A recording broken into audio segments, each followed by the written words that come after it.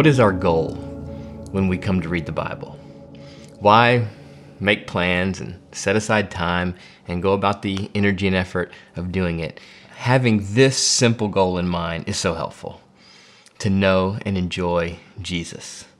Some people might say, well, I'm reading my Bible to renew my mind, or I want to jumpstart my heart, or I need guidance for my life. The Bible's God's playbook, and I need to get instructions for how to live. And those things can all be true and helpful in various degrees.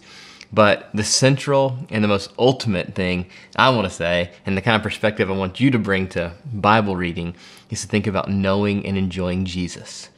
Like the Apostle Paul said in Philippians chapter 3, verse 8, that the surpassing value is knowing Christ Jesus, our Lord. The greatest value in all of life and the greatest value in Bible reading is knowing Him and enjoying Him. This is what Jesus prayed for us in John 17, verse 3, that we would know His Father and that we would know Him. That's what eternal life is knowing the Godhead and knowing Jesus. Or like Hosea says in chapter 6, verse 3 of Hosea, where he says, let us press on to know the Lord. That the great cry of our Bible reading would be, let me press on to know Jesus. I want to know Him. I want to enjoy Him.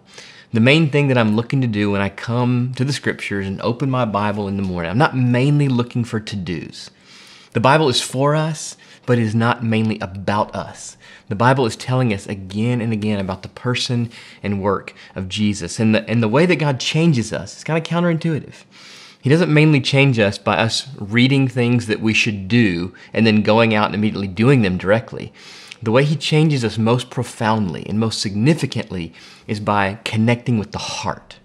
When we come to the Bible looking for Jesus, wanting to know Him and enjoy Him, we're changed in the most profound ways. We're changed in the deepest sense.